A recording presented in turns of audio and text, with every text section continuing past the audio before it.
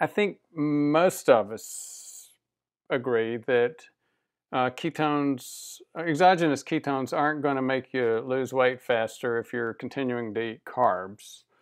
But there's a deeper, more interesting question for many of us, and that is, so if you take exogenous ketones and your body's using that for fuel on a regular basis, does that help your body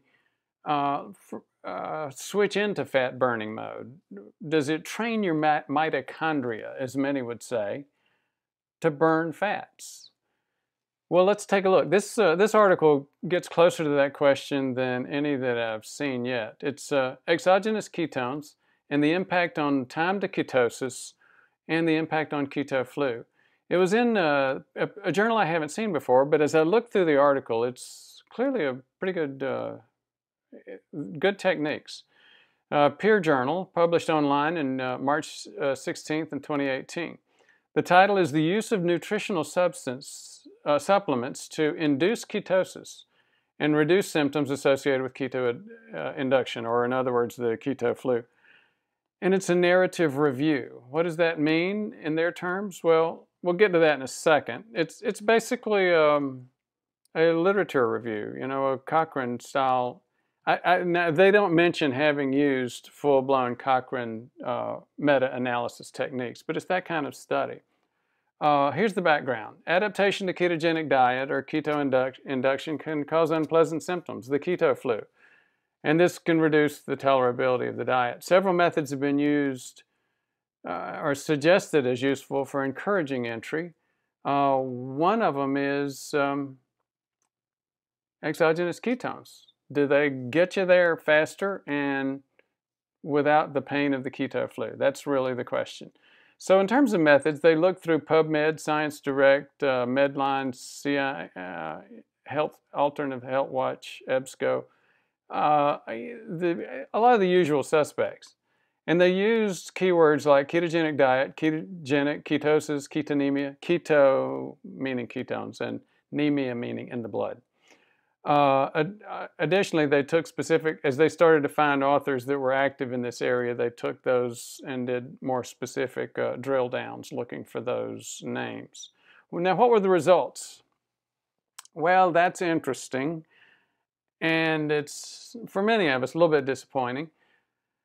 But let's go through the gory details. Evidence from one mouse study suggests that leucine doesn't significantly increase beta-hydroxybutyrate, you know, BOHB or beta.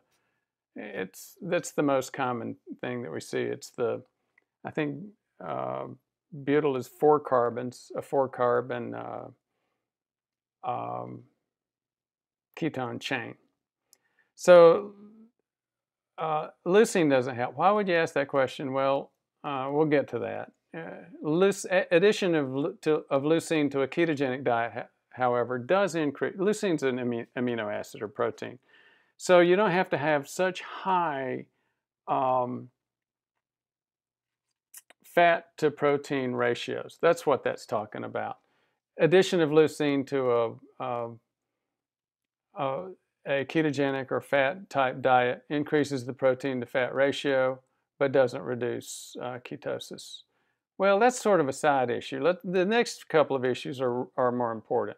And animal studies indicate that the short-chain fatty acids, acetic acid, which has got 2 carbons, and butyric acid, which has got 4, increase ketone body concentrations. However, only one study has been performed in humans, and this demonstrated that butyric acid, the 4-carbon ketone, is more ketogenic than either leucine or an 8-chain monoglyceride. 8 carbons, but it's more of a glyceride. It's not. It's a slightly modified. It's the precursor of the ketone. MCTs, medium chain triglycerides, in other words, coconut oil, increase beta hydroxybutyrate in a linear dose-dependent manner and promote both ketonemia and ketogenesis. So is this saying, look, forget all of the $30 a bottle exogenous ketones that you get from these people that make and sell it and just go back to cheap old Kroger coconut oil? Let's see. Exogenous ketones promote ketonemia, so maybe they're worthwhile, but they may inhibit ketogenesis. Well, actually, the good old coconut oil may even be better, according to this. So under conclusions, there's a clear ketogenic effect for supplemental MCTs, coconut oil. However, it is unclear whether they independently improve time to ketosis or reduce the keto flu. There's limited research on the potential for other supplements to improve time to ketosis and to reduce keto flu. Few studies have specifically evaluated symptoms and adverse effects of the keto diet during that induction phase.